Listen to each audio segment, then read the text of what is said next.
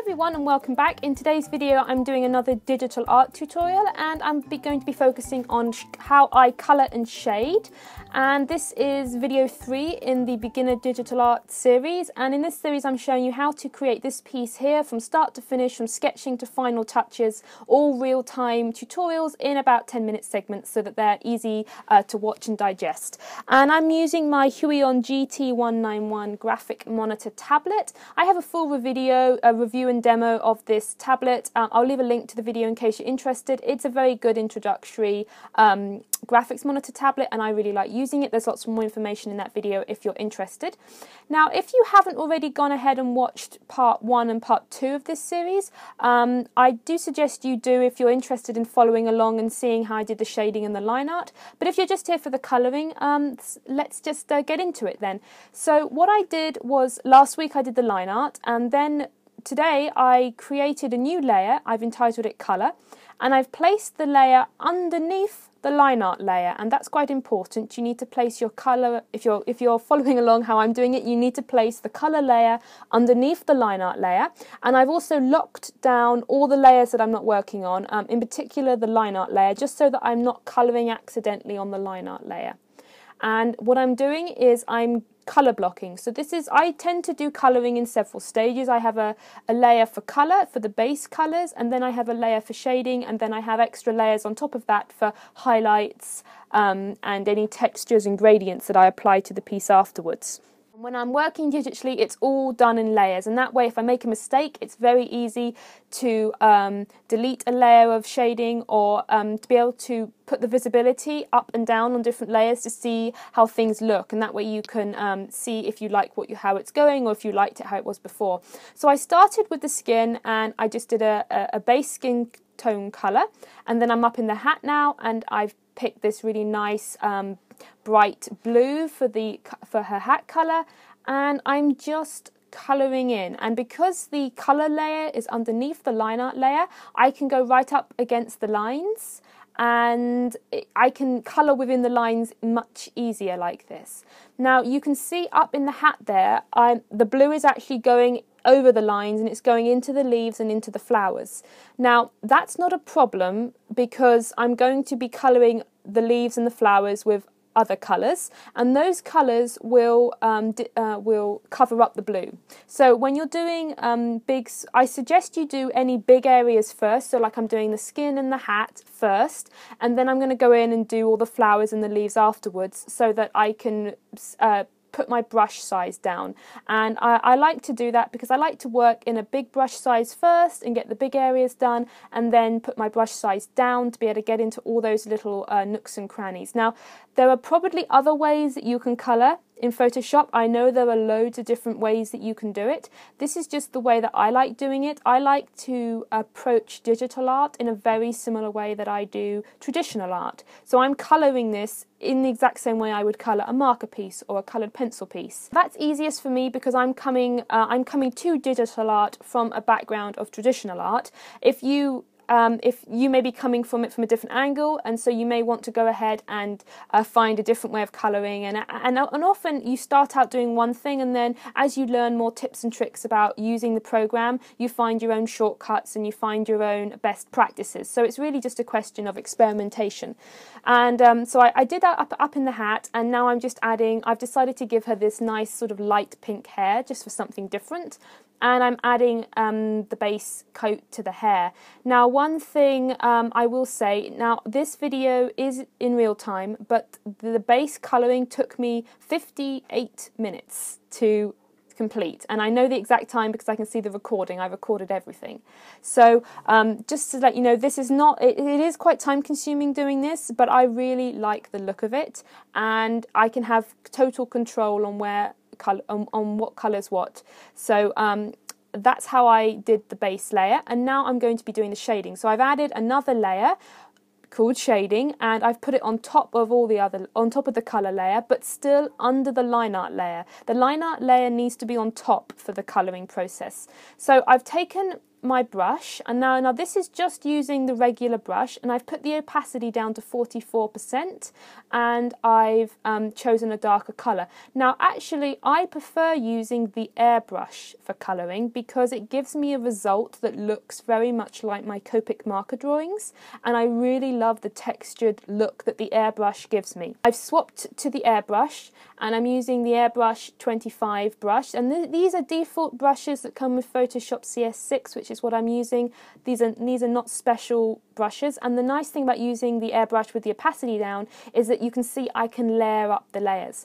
Now one thing to be aware of, and this is if you're using a pen that has pressure sensitivity, it will affect how much opacity goes down on the artwork. So if I press very hard with my pen, I get a darker colour. If I press lighter with my pen, I get a lighter colour. And now you can adjust this in your Photoshop settings.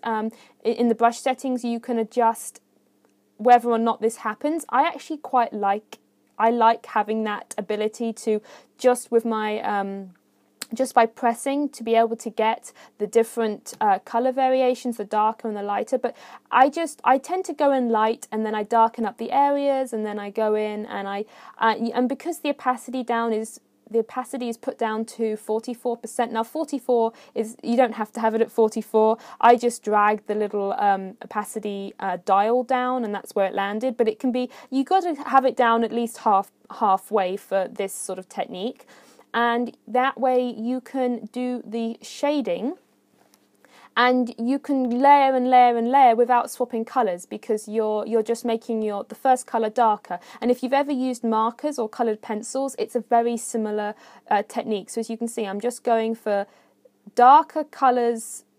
I use the eyedropper tool to select my base coat, and then I just use the colour selection to choose a darker shade, and then I go in very lightly with my pen and I start shading underneath.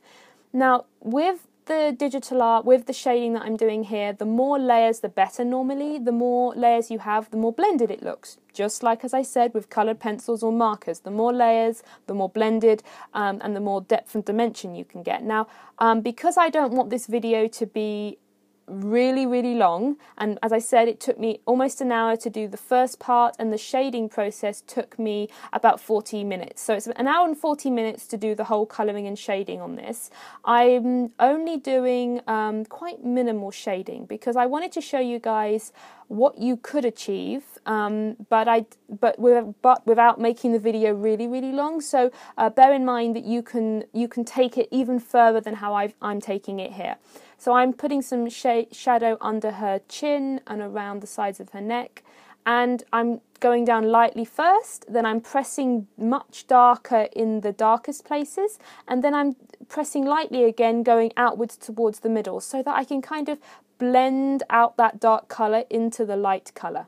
And I found that worked really well, and I did a little bit of extra shading on the cheekbones and by the sides of her nose. Then I went in and added a little bit of pink blush, and then because with the face I went in with a darker colour to do a darker brown to do the shadows. And the other thing to remember is when you're picking colours and when you have the opacity down 40%, or the opacity down by half, the colours will be obviously a lot lighter. And so you want to pick darker colours than you think you need. So if I was using this brown colour, and you can see the original brown colour down in the left hand side, down on the little colour boxes, that colour would be far too dark if I just put that directly onto her face with the opacity level up at normal. So when you're picking colours, you need to go a lot darker than you think, because obviously the opacity is going to be down by half.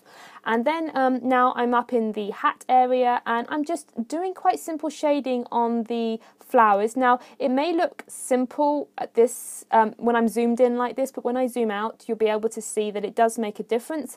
And the other good thing is that I'm working on a separate layer, and I always put my shading on a different layer, so that if I get to the end where I'm like, I really don't like this, I think I've overcomplicated it, because a lot of time simplicity, just simple shading, colour block shading can look really nice, and I really like that look. So if you have your shading on a separate layer, you can easily change it, delete it, hide it if you don't want it. And then I did shading underneath the hat, and again I'm just doing that same sort of technique, and you can see as I layer one brush stroke over the other, you get a really nice painterly effect, and you can blend it out. And I'm always picking the eyedropper, and I'm always using the same colour. And as you can see, the other thing that I'm doing is I'm zoomed in a lot. I find that that's really helpful. This canvas that I'm working on is an A3 size canvas, so it's pretty big. And I like to be zoomed in quite a lot in order to see where I'm shading. Now for the hair, I just did some slightly darker hair strokes in the hair, just to give it a little bit more dimension.